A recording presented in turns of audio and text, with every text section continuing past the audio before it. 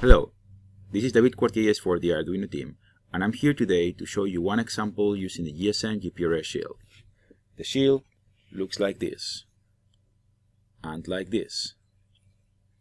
This shield that we developed together with Telefónica Digital is designed to be plugged to your Arduino Uno, Arduino Mega, or Arduino Leonardo, in case you have one.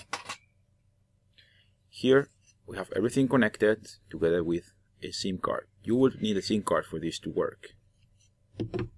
Let's plug it to the board. And of course, you're gonna need a phone if you want to try out any of the experiments that you can do over the GSM connection. We turn on the Arduino IDE and check into examples, GSM, make voice call. The first example we are going to do is to set up a voice call between the GSM Shield and the phone.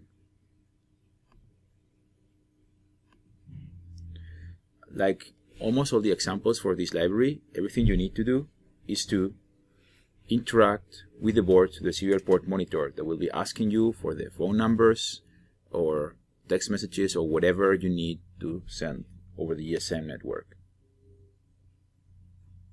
Once the program has been uploaded to the board, the only thing you need to do is to open the serial port monitor in order to start interacting with it. Remember to set up the new line option because it's what the shield will be using to determine that you finish typing in string. For the first minute or so, the shield is going to be connecting to the GSM network, so you need to wait before you will get any other requests from it in order to interact with it. Now, the GSM network has been initialized and we get the chance to start typing a phone number we want to call to. We just press send, and this will be setting up a call to the shield.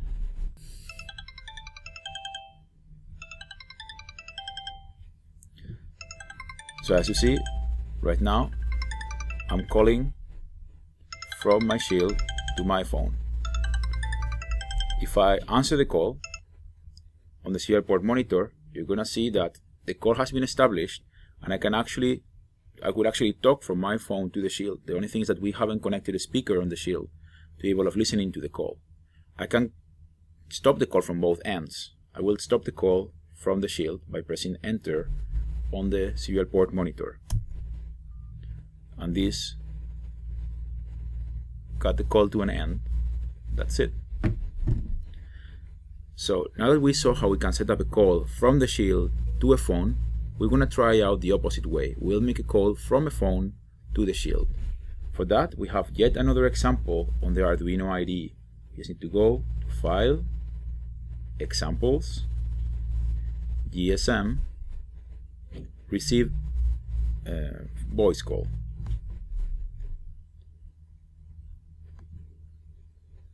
This example, what we'll be doing is to set up the GSM connection and put the shield to wait for a call, and when a call is received, it will be informing you over the serial port monitor on the different stages of the call. You can actually interact with the serial port monitor to answer the call from the line on the monitor.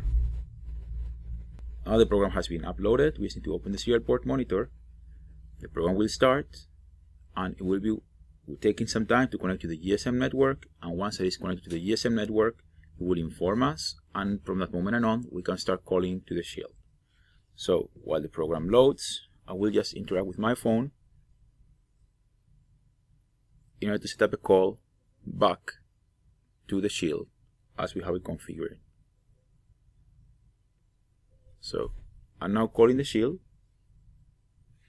I will turn on the speaker so we hear it. And as you can see on the serial port monitor, the shield is automatically answering this call, and I just need to press enter here to interrupt the call. That was the end of the call, interacting from the shield on the phone. Let's do it again. Let's call the shield again, and this time we'll hang the call from the phone instead. So we make a new call.